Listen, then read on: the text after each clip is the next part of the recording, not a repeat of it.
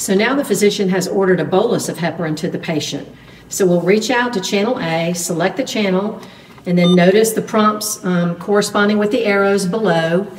There's a bolus feature. If the drug has been set up in the library to be bolus by pharmacy, then that prompt will be available to you to use. So let's go ahead and choose bolus.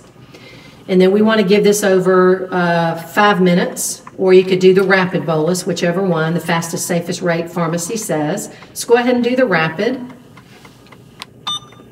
And pharmacy says the fastest, safest rate is over 8 minutes. So let's press start. And now we're giving the patient the heparin bolus.